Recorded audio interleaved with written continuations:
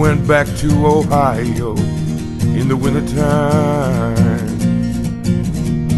He knew making things right would be a cold uphill climb. After all the lies he told and all the souls he sold, he went back to Ohio in the wintertime. He went back to Ohio in the wintertime.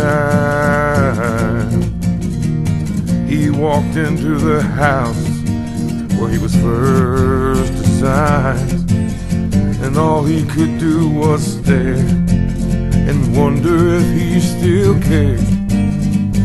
He went back to Ohio in the wintertime, but he remembered his hands in her pockets in the cold November snow, and he remembered kissing her lips beside the warm firelight's glow. And he remembered the time that he told her all that he did know was he would love her forever and ever and ever and never let her go. He went back to Ohio in the wintertime. Wouldn't suggest it to anyone unless they're so inclined. Between all the ice and snow, there's nowhere you can go except into the face of the truth in Ohio in the wintertime. But he remembered his hands in her pockets in the cold November snow, and he remembered kissing her lips beside the warm firelight's glow. And he remembered the time that he told her that all that he did know was he would love her forever and ever and ever and never let her go. When he finally tracked her down, she was the waitress at the big boy in town. He arrived about 7:30.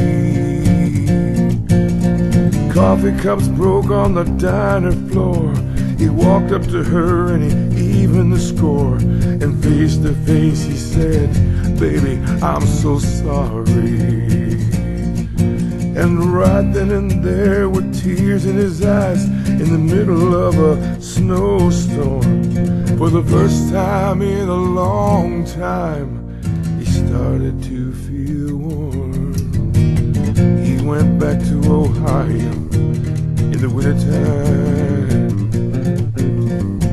He knew making things right would be a cold uphill climb.